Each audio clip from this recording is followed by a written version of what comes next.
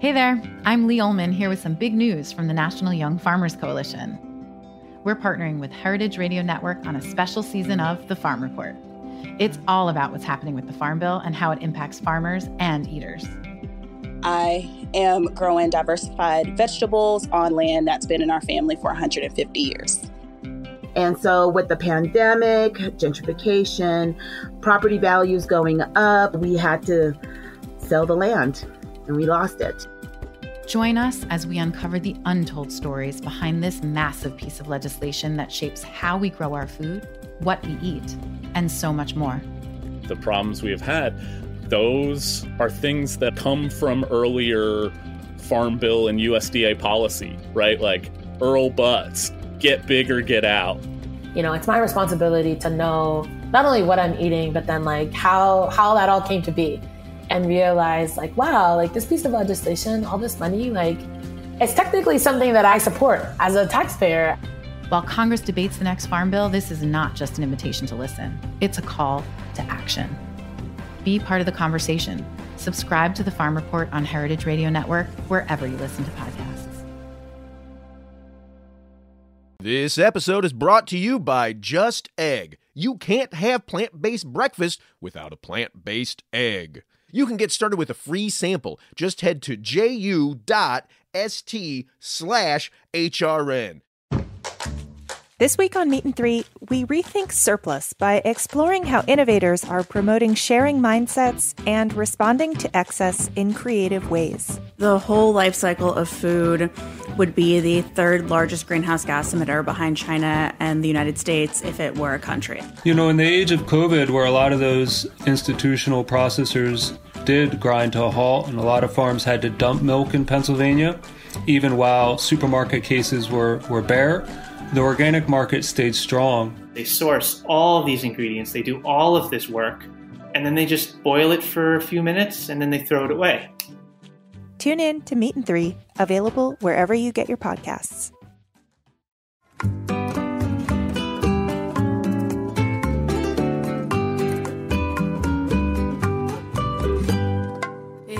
Welcome everyone to another episode of Cooking in Mexican from A to Z. I'm your host, Aaron Sanchez, alongside my beautiful mother, Sarela Martinez.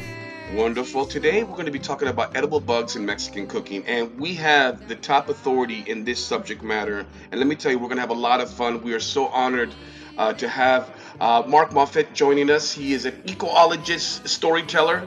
He's a tropical biologist who studies ecology of tropical forest canopies and the social behavior of animals, especially ants, and of course humans alongside of that. Mark received his PhD in organism and evolutionary biology from Harvard University, not too shabby, and in research, and also research associate in the Department of Entomology at the National Museum of Natural History in the Smithsonian Institute. So he's also, in 2009, he helped curate the exhibition for Farmers Warriors, Builders of the Hidden Life of Ants, open at the National Museum of Natural History in the Smithsonian Institute, containing 40 or more of Mark's images. Wow, check that out. And Mark is a lecturer for the National Geographic Society. I can go on and on and on. The gentleman is a lot of fun, and he is commonly referred to as Dr. Bugs. All right, so welcome, Mark. We're delighted to have you. Over the moon. Aaron, it's a pleasure to be here. I'm always pleased to talk about insects, whether we're eating them or not. I mean, I like them both ways. I like to watch the live ones, but I also respect them as part of cuisine in many parts of the world. So we can talk about all kinds of stories. That's wonderful. That's wonderful. I mean, I remember when you published your book on ants. Remember, we already knew each other. That was a long time ago. Yes, right. And I used to pop into your restaurant, and you're always in the back, and you would often have special things waiting for Melissa and I. I think insects you were able to buy in a market in New Jersey, some legitimate cuisine, Mexican cuisine you'd work up just for us, not the other customers. You know, I have a funny story about that, but I'll wait until later to tell it. Yeah, I think there's something to mention. While we're going to be on the subject of edible bugs in Mexican cooking, that's what we're really going to dive into today. A couple facts here. Most of Mexico's edible insects are caught wild. They're not farmed. then sold at regional markets or trucked into the larger cities. I think that's important to mention. There's not like, this typical ant farm. They are ant farms out there, obviously, but for the majority in Mexico, they're caught wild. Let's go down some of the list, shall we, Mark and Mom, about which are the ones that are used commonly and eaten in Mexico. Let's start talking about gusano, shall we? The most common, I think people, they have that that image of that shitty mezcal with the maguey worm sort of festering on the bottom. And from my understanding, that was just done as a marketing tool to get gringos to taste crappy mezcal. What are your thoughts on the maguey worm? I don't really have many thoughts. I don't really know if they do add to the flavor. I haven't tasted with and without. Maybe we should do some kind of a research project there. Yeah. It may be mostly for fun. I had a similar thing in China where I actually bought some ant wine, which had Polyrhacus ants at the bottom smashed up. And, I don't know if they really added anything to the wine, but the label for the wine insisted that it improved your good looks. So, I still tried it. But in both cases, I think it's more marketing than savoring the flavor of the bug. Well, and right now, they were telling me that in Oaxaca, the gusanos de maguey have taken off so much that they're restricted now. The sales are controlled because a lot of people are using it mostly. Well, people usually serve them dried and smoked, maybe, but and put them in sauces or in salts. And because the mezcal is often eaten with drunk with salt and now they're combining. Yeah, in oranges, they're combining the worm, ground up with the salt, and they sell it, to eat with a mezcal, to drink with a mezcal. So it's like and I think the reason because of that, Mom, is because the interest level in mezcal has grown exponentially, and people are starting to drink more mezcal, and then also understand to pair it with the maguey salt, which helps take a little bit of the edge off and gives this very earthy tone. And then mixed with the orange, it's just a beautiful combination of sourness and kind of bitterness as well. So yeah, that's really how they're used. The maguey worms are considered grubs. So they can get nice and plump and juicy and fat, and they kind of explode in your mouth when you have one. Not for everybody, but definitely a great source of protein. Yeah, it's true of bugs, grubs generally. They have a lot of, insects in general have a lot of nutrition, but they also have a lot of flavor. And it's always interesting to see how people respond negatively when they know what it is, but can actually get really excited about the flavor of the food when they're ignorant of what it is. People have this psychological barrier that is thrown up, which is really kind of bizarre to me. You can, if you're in the right frame of mind, you can say that the hamburger at your local shop is great and so forth because your friends all eat there and so forth. But if you blindfolded someone and gave them that hamburger and compared to anyone else's hamburger, they'd go, "This is terrible." But we psychologically build up these preconceptions for social reasons that don't have anything to do with the quality of the food. And that really shows up a lot when we're talking about insects or spiders or other kinds of food. Mm-hmm. I have a beautiful story to tell you. I think you were actually at this party when I gave that party for Oliver Sacks for his Oaxaca book. And I served this potato cakes with this worm sauce. And when I went to serve it to Oliver, he said, "And what are those?" And I said, "Well, these are little potato cakes with some worm sauce." He says, "We're eating worms?" He loved all that kind of stuff. And I said, "Yes, we are." And I said, "Should we tell everybody?" He says, No. Let's just keep it to ourselves." I love that. Worms are also great sources of protein, and we'll talk about this as we move on. But some of these insects are used as protein substitutes in vegan flours and batters, which a lot of people don't know that when you're having that little sort of pancake mix that's supposed to be vegan, a lot of times there's dried, ground up insects in there. Yeah, well, it's useful to know these kind of things because, in fact, I have a friend in the Department of Agriculture who once told me, we can't exclude insects from human diets because they come into different kinds of foods. And if you work out the math, the average American eats about 2 pounds of insects a year, just tiny bits and pieces. So if you don't like insects, don't eat raisins. You know what those little creases are in the raisins? You don't know what's down there in those raisins, but in a lot of other things. The hops of beer have a lot of aphids in them. And it's these sources of food are actually quite healthy when we look now at COVID coming out of the kingdom, probably from a bat or something, and things like mad cow disease and chicken flu and so forth. Things that are related to us, the things that we generally eat, can transmit things to us because they have similar genetics. Insects are unlikely to do that. They're likely to be much more healthy, both because of that and because of their nutrition. They have less bones and inedible matter. They're just basically a raw protein and really delicious, as we said. They are. You know that book that I sent you, all those pages that I sent you from that book? Yes. I mean, she was my hero, and I actually got to spend time with her in Mexico City. And she was like 98 when she died recently, but she wrote a book about feather art. She wrote a book about convent food. She was this amazing woman. Zarela, yes. So this is a published book in Spanish, obviously. Is it still available, or is it? Well, I sent you a link. I couldn't believe that there was one for sale for $44, hardback on Amazon. What is the book? Who's the author's name? And all that for our listeners. Okay, it's called Presencia de la Comida Prehispánica. The food is about pre-Hispanic food.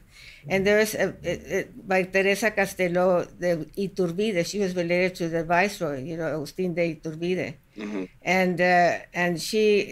But the book was published by Banamex. It was one of those holiday gift books beautiful books that they produce for the big clients who give them away or sell them or whatever they do. So, but anyway, there was one available on Amazon yesterday. Right. I think. That's awesome. Well, let's move on if we can, just because we have a lot of things. It's been bugging me because we have a lot of different bugs to go over. So, come on, I was waiting for the right time. Anyway, let's talk about chicatanas, no, shall we? Now, correct me if I'm wrong, Dr. Bugs. This is the year that they come out after being dormant for 17 years, correct? Like they're expecting a huge proliferation of chicatanas this year, no?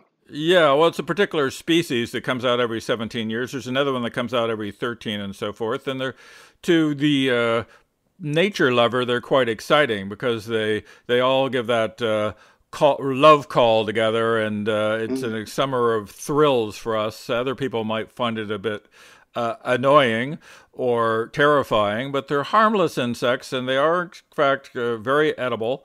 They spend the vast majority of their lives underground as little larvae, so they have just one flight of fancy to find the female for a couple of weeks every 17 years. Talk about a hard love life. But they are, generally roasted, right? And yeah. Well, in Veracruz, they're huge. They are roasted and they made it into the sauce. But it takes a while to get used to it because when they first come out, it kind of has like a urine smell, So, but I just read the most fascinating thing in this book that I told you about, where when they're going to come out because they start cleaning the entrance to their what do you call it, nest? Like a burrow, nest, yeah.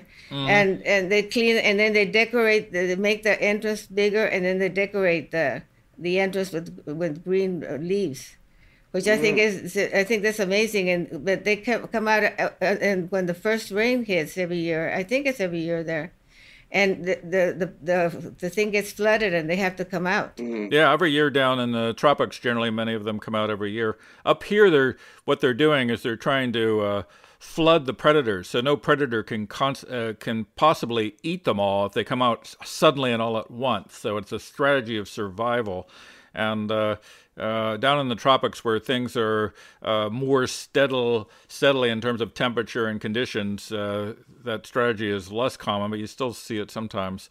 So that's the biological explanation. But it's just a strategy for the love life that I don't think I want to try. Yeah, it's kind of like teenagers on spring break. They're 17 and they're going out there to chase love. And the chicatanas, but you only get one chance. You get only one shot at, exactly. So we're talking about the chicatanas, of course, the giant winged ants. They do come out in the first rains of the season that hit Oaxaca, and then they're typically roasted. And lime is added, and then they're ground into a paste with chili, salt, and garlic. They're added to moles as well. The salsa de chicatanas kind of resembles a tahini. And as my mom said, they can be a little bit off-putting with that flavor. I wouldn't say urine, Mom. I would just say earthy.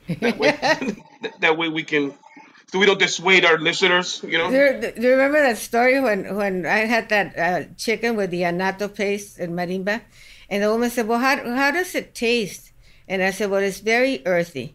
So then later on, when I went to the table to check to see if she had liked the chicken, she says to me, yes, I loved it. It tasted just like dirt, just like you told me. All right, so let's move on because we're gonna save ants till the end, okay, Mark? So you can wax poetically. Tasty stuff. Yes. We're gonna leave that to the end so you can wax poetically off of that. But right now, I want to talk about an interesting bug that I think you also know a lot about, Mark, obviously, are escamoles, right? Now, escamoles are one of my favorite things to eat. I find it a huge delicacy. Every time I have escamoles, I tend to be in Mexico City for whatever reason. I always find them there. They proliferate heavily in Puebla between March and May, which is the escamole season in that particular part of Mexico. They're ant eggs. That's what we're talking about. Let's expand a little bit about that, Mark, shall we? Well, ant eggs are actually really a pure type of food. And so in different parts of the world, I sent Zarella a video of Cambodia, where there's a whole village that focuses entirely on collecting ant eggs to make omelets. And the omelets are healthier than chicken omelets. And you can buy these eggs in the market. And they are very rich flavored, not like the adult ants, which are spicy, but definitely good for you. They're a little tricky to collect because the ants don't like you taking their eggs. So if you are not fond of ant bites, you might find it a bit uncomfortable. You might leave that to somebody else. You know that they told me, I read her description of the escamoles is looking like a puffed rice. Yeah, well, that's what they certainly look like. Yeah. Yeah, and they're very creamy. Of course, if you go to Mexico City, there's a very famous pre-Hispanic restaurant, Fonda Don Chong, that, specializes in pre-Hispanic food, and they tend to have escamoles quite often. I've had them actually in a taco, very simply with guacamole. And just that beautiful combination, because they kind of creamy cancel each other out. You have the creamy guacamole and avocado with these creamy escamoles, and it just makes for a really wonderful bite. Ant eggs. How about humiles, honey? What's that one?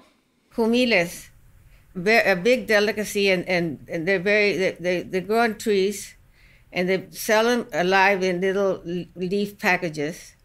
Mm-hmm. And people either toast them and season it. One favorite thing to do is toast them and combine it with chili and into a salt, like a seasoning blend that you can put all over.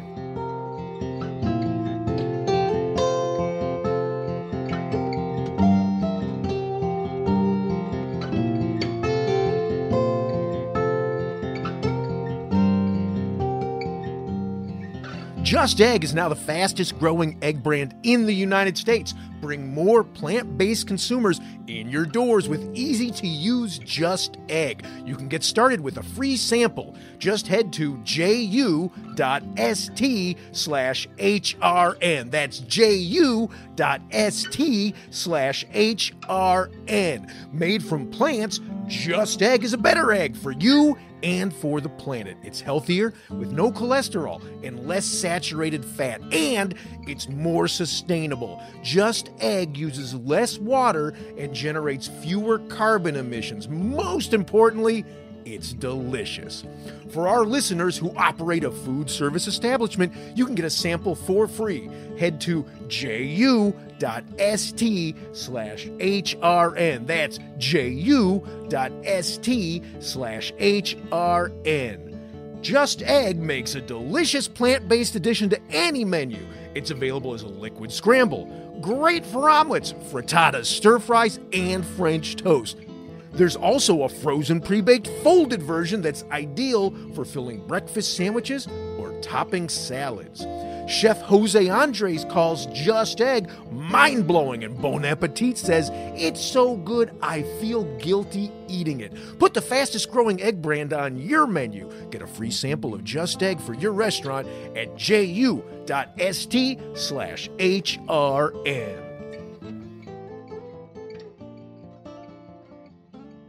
I think we should just touch upon this because it's such a novel idea of fly eggs. Okay, now this is something that is considered, Aztec caviar. Believe it or not, it's cultivated a lot in Mexico City. You can imagine, Tenochtitlan back in the day. Aztec people were eating fly eggs. I've had them actually in cakes, where they've taken the fly eggs and they've kind of cooked them down and then made these almost little fly egg cakes, and they were actually very delicious. Do you know anything about that by chance, Martin? No, I haven't heard about that in Mexico. However, this is one of the few European instances of eating insects. There was actually something down in parts of Europe called walking cheese that was popular for a long time, has gone out of popularity, I'm afraid. And that was cheese that would move across your plate because it had live larvae in it trying to escape you. So the youngsters aren't taking to that anymore. Maybe there's still a possibility of retaining that kind of cultural purity in Mexico. Well, they are. They actually do sell those things still in Oaxaca and Mexico City as well. Yep, and they're actually they're kind of popular also in Michoacan, from my understanding as well. All right, so we talked about the novelty water fly eggs, right? Now let's talk a little bit about champurines, shall we? Oh my God! All right, we're going to talk about grasshoppers, okay, and then we're going to move into ants. Okay, now let's go. So let's open it up for champurines, everyone. That's the first insect I ate. Well, no, I used to eat the acorn worms too, because at the ranch there were acorns, and you'd bite them. Sometimes you'd squish into the little worm, but the grasshoppers are fabulous. They go out into the field to catch them, and in nets, and early in the morning or in the evening, and then they come home and pour boiling water over them to kill them and wash them, and then they let them dry, and then they saute it in lard or oil with garlic, chili powder, and lime, and that's how. That's one of the ways that they're sold. But then those are the really little ones. But then they also do the bigger, like beetle, the bigger grasshoppers, and they dry them out, and after they kill them, and then they're sold in one piece, so they're it's quite a crunchy little delicacy. Yeah, and I think you gave us some of those at least once at your restaurant when we dropped by, and the grasshoppers are among the most tasty insects and one of the most universally liked insects to eat. Grasshoppers, crickets, katydids, that general family of things, and they do have that kind of nutty crunchiness to them if you cook them the right way. Do Mexicans eat termites? That's something that's commonly eaten in Africa because they have those big termite mounds. I don't know if they eat termites. I don't know if it's by that name, but I'm seeing one right here in the middle of the wood. It's called a chinche de monte. I guess we do, but probably somewhere. What is the botanical name? The zoological name, termites are in English termididae. So yeah, it's Termididae. I would suspect you eat them somewhere. In fact, I should mention that I was at a conference once in China. The conference was Alternative Foods for a Sustainable Future. Nice. And so the Chinese invited me to Beijing, and it was co-hosted by the Italians and the Chinese. And they were continuously arguing about pasta because the Chinese couldn't believe the Italians did this to pasta, and the Italians were disgusted by what the Chinese did to pasta. But the actual conference was on things like who eats the most insects, and guess who eats the most insects around the world? Chinese. Nope, not quite. No, the Thai. The Thai matched the Mexicans. Both of them ate something like 100 species. And so both the Thais and the Mexicans ate a great diversity of insects. There was also I got that, Mark. I get a gold star, man. They also had a session on who eats rat. Oh. And, I've had a little rat myself. There's a story there which I can go into, but let's just say that rat is a sustainable food source, particularly perhaps in New York, if you wanted it to be. I just saw a rat in the subway, and it was so brazen that it was just sitting there looking at me, and a guy turned the corner, and he saw the rat, and he leapt up in the air, and the rat leapt up in the air under him, and so they did this marvelous leaping thing. It looked like a dance, and it was the greatest thing I'd seen in New York in the whole COVID period, and I congratulated the man on his great rat dance afterwards, and he was quite pleased with himself. So it has nothing to do with food, but I thought I'd mention it. Well, apparently there's 8 rats to every human in New York City, so just a fun little fact there. But yeah, I think you mentioned the idea of grasshoppers. Look, I go to Thailand every year. That's why I know that. It's inevitably that you go to a market. If you go to the Chako Chak market in Bangkok, you can see a whole area of just insects. Sold live, dried. Any way you can imagine, they got them. So yes, there's a lot of kinship between the Thais and Mexicans, I guess, when it comes to consuming insects. The chapulines, they're typically used, as we said, you go to markets in Mexico, you find them in different sizes and different kind of almost weight categories. They could be very small and kind of feeble. Then you kind of go into the middle ground, and then you got the big suckers that are kind of, those are a little more challenging to eat. But at my restaurant, Johnny Sanchez here in New Orleans, by the way, 930 Poydras, in case any of you guys are interested. Oh, please. We do take out, by the way. You can have our guacamole with or without chapulines, with or without grasshoppers. And it's, so just if you want to have a little bit of fun. It's really just like eating a lobster. I'm really surprised people are familiar with eating lobsters, which are much bigger and just as weird looking as any insect. And so it's certainly a psychological barrier that's actually hard to explain because a large grasshopper and a lobster are not that different. And the grasshopper may have actually more edible food if you've ever struggled with a lobster. Well, in the turn of the 20th century, prisoners were giving lobster. It was so plentiful as a meal, believe it or not. Lobster was given away. Change in attitude. And we're probably, I think we're going to have to go that way to some degree, just because eating insects is a far less disastrous to the food chain, to the environment, and so forth. So in the long term, whether we like it or not, we're going to change our diets, and actually we'll end up liking it. And it's going to be, I think, going to just be good all around. I was reading that most insects have about 95% pure protein. Yep. Yeah.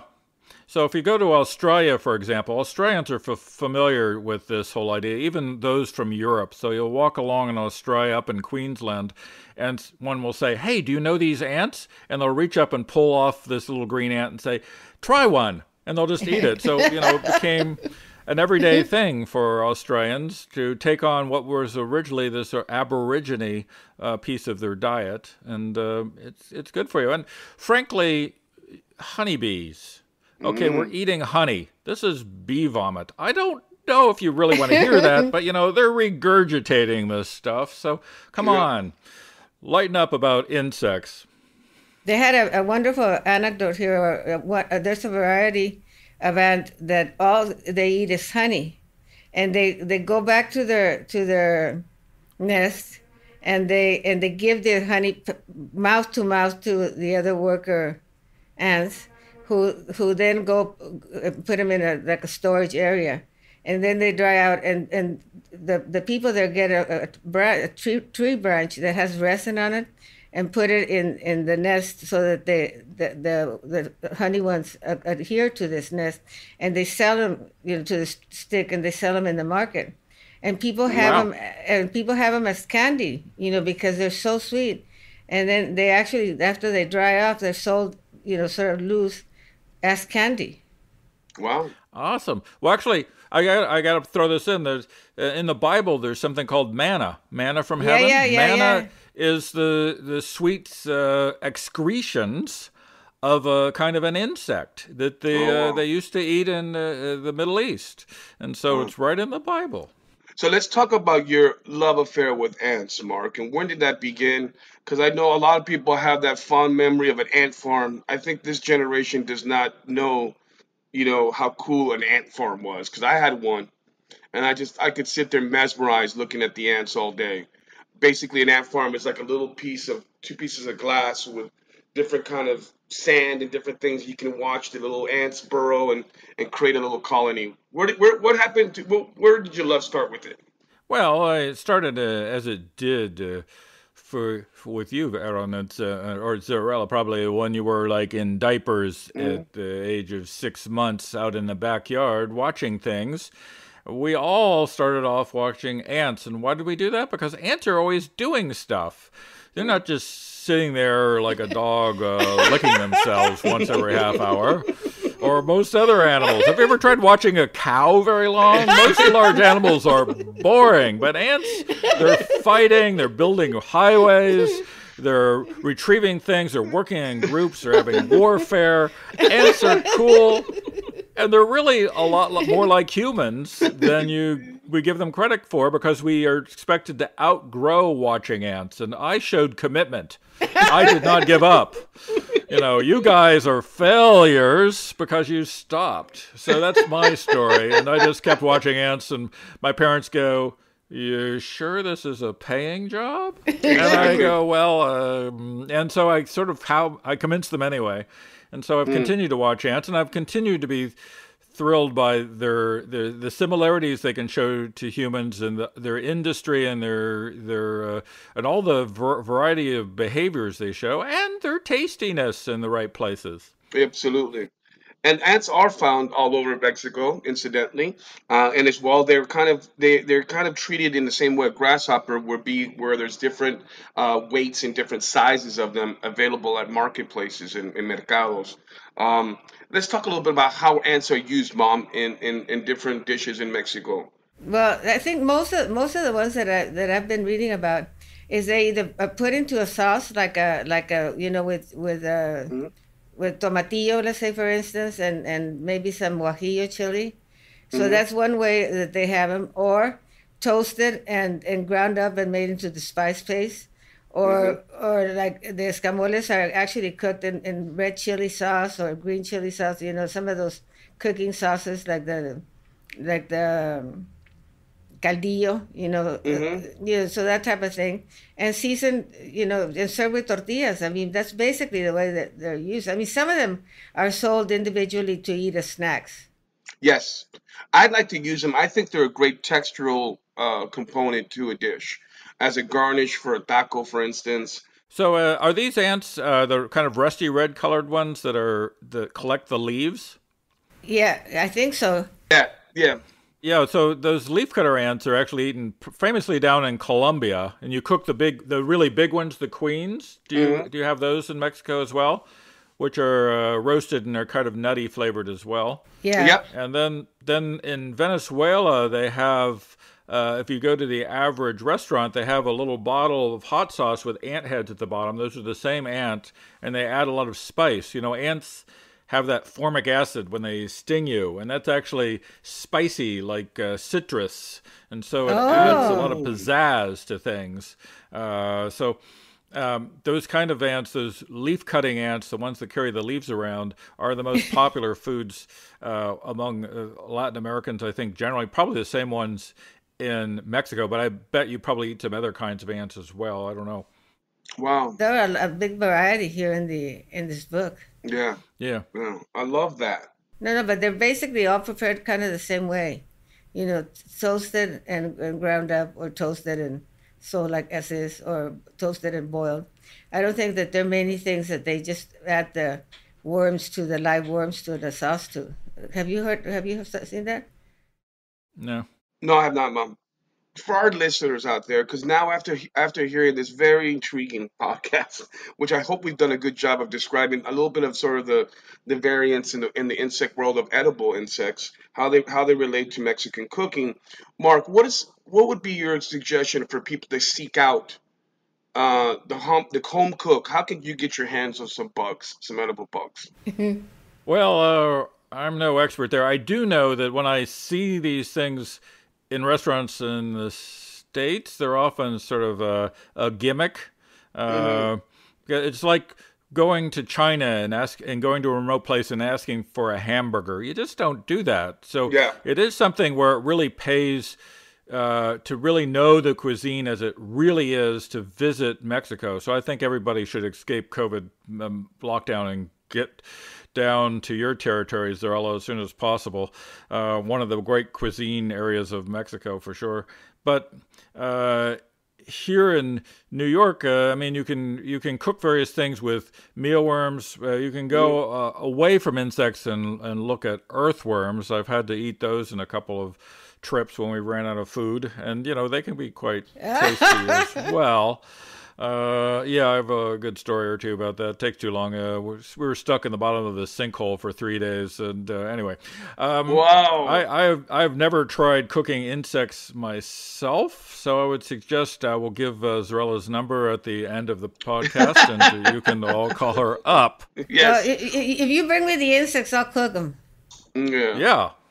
I think even in Mexico, even one of the least likely sounding insects to eat, the stink bug, comes up every once in a while because it really is pungent. It'll add a knockdown flavor to things. You don't want to add too much of it.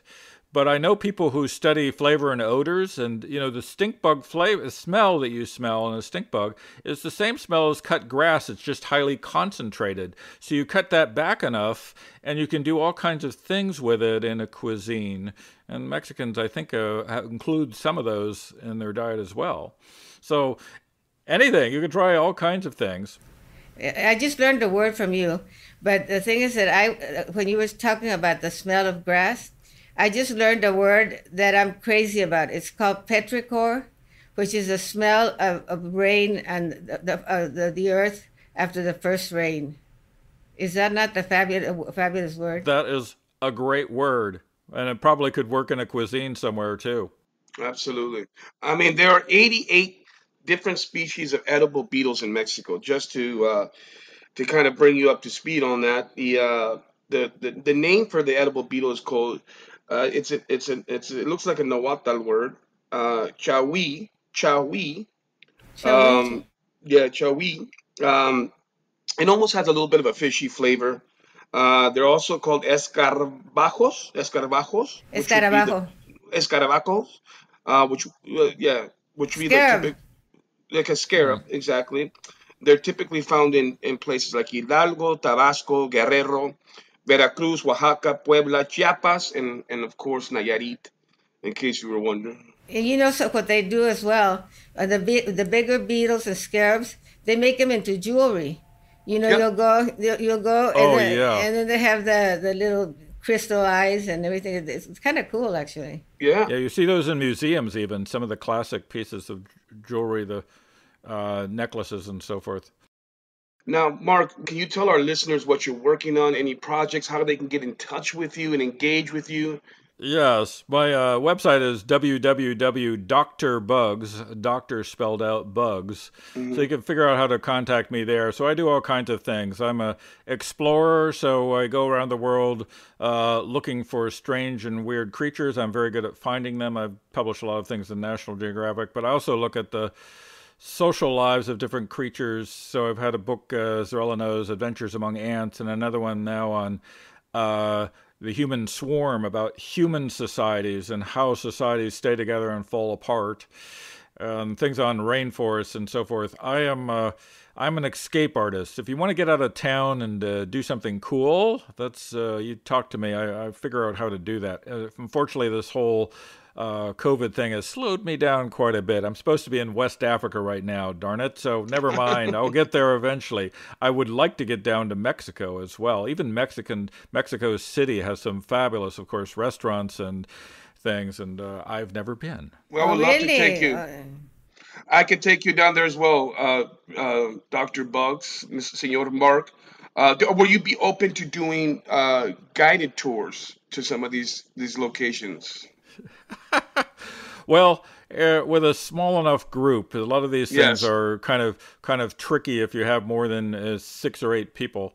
Okay. And certainly studying the cuisine in Mexico up in the mountains and some of the areas you guys know well would be an intriguing thing for me. So maybe you should do the guiding, or maybe we can both do the guiding, and I can point out the monkeys. You can point out the spices. So that would work pretty nicely. I remember one thing that when you proposed to Melissa. Yes. Oh. That she said, why should I marry you? And you said, because I will bring you coffee every day to your bed, and I'm going to take you to places that you will never be able to go without me. I have done that, and I've really fallen short the last year. We've been all stuck in the same apartment, and Melissa works in the medical industry, so she's been manning the phones, trying to get all the things going for doctors to work out. And entomologists aren't very useful right now, I found out. So I'm just making the coffee. That's all I'm doing for the moment. But I'm gearing up for some expeditions again and writing some things and just to hopefully things are going to get back to normal as the summer progresses now, because I'm ready to go out and try some great restaurants, even in New Orleans, by the way. Well, please come down and visit. We'd love to have you. I have extra space at my house, so you're more than welcome to stay with us. The Mexicans invented mi casa, su casa. That's not, the Swedish didn't come up with that, okay? So we're very open to having guests. And I want to remind everybody, all of our listeners, how to get in touch with Mark Moffett. You can reach him at mark@drbugs.com, and doctor is spelled out, as he said. Or you can go to his website, www.drbugs.com. And please, we really encourage and implore everyone that's listening to support edible bugs and support them and seek them out. Go to markets on your travels and bring them back with you. Put them in your suitcase and bring them back and enjoy them. Because that's how I get my insects back from Mexico. I literally am a bug mule. I'm a mule that brings bugs across country lines. So make sure that you guys do that. Yeah. I'm saying it here first, Mark. Well, fabulous. I'll meet you at the airport next time. We'll have a shady transaction at the luggage department. We'll exchange bugs. Well, anyway, thank you so much, Mark, for joining us. I mean, I haven't laughed this much in probably the whole year of COVID, so I really, really appreciate you coming here and sharing all your wonderful knowledge and making me laugh. It was so wonderful. Thank you so much. I'm bored with serious people, Zarella. Let's go find some fun ones. Gracias, Mark. Everyone, again, we've been talking about edible bugs and Mexican cooking. Our guest today, Mark Moffett, just an amazing gentleman, lovingly known as Dr. Bugs. Please seek him out, and please seek out more episodes of Cooking in Mexican from A to Z on Heritage Radio Network. Thank you so much.